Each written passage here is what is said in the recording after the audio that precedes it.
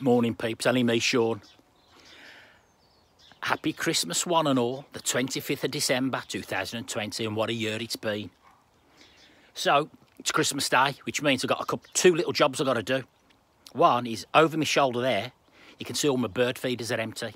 So, I've got to feed all the birds. Another little, you can hear the birds chirping in the distance. Another job I've got to do is which I'm going to do now, I'm taking my tea. I've got to harvest some fresh potatoes and carrots and leeks to go with today's Christmas dinner.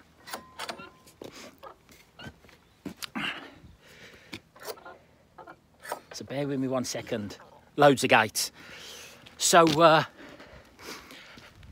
that's what I'm doing. I'm going to do the potatoes and the veg first, so I don't forget.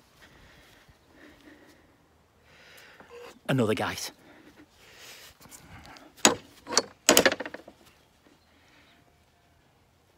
There's them sheep. Happy Christmas, sheep. So yeah. Wherever you are and whoever you're with, I hope you're going to have a nice day. Obviously, maybe a bit more food and drink than you usually would, but that's okay, it is Christmas. Another gate. One, two, three. I've already been through 3 gates. Yeah, so it's a beautiful day here. It's a bit overcast, but it's not cold, it's beautiful. So just take care, be nice to each other.